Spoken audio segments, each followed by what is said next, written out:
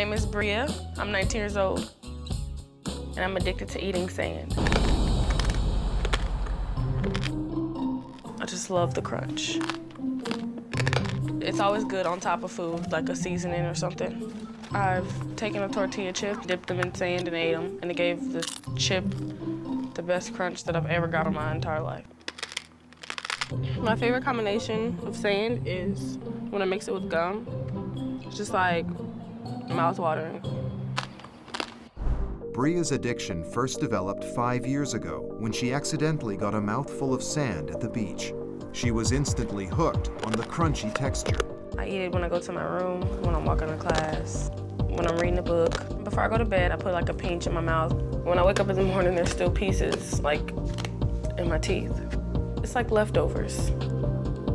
When I first found out that Bria was eating sand, I was like, oh my gosh, that is crazy, that's nasty.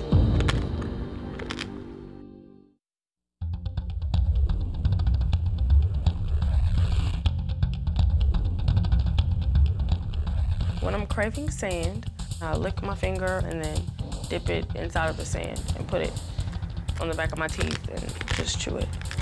I like the fact that it grits on my teeth. It gives it that crunch that you don't get from food.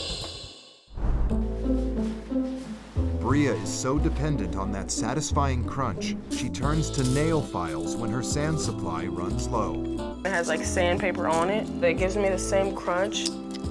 Sorry. Put it like in the back of my teeth and just go like this.